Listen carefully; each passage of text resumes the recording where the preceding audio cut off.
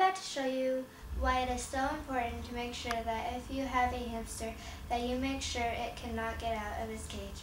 I need to warn you that this video may be disturbing to younger viewers. My hamster's name is Tiny Tina. She got loose about a week ago and was burned under our stove.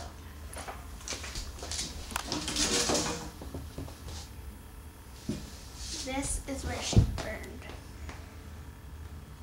On her head. And me and my mom think that she's blind out of that eye. And I gave her a bath and it opened that eye a little, but I also did it by a Q-tip and her little foot. And this is how she looked now.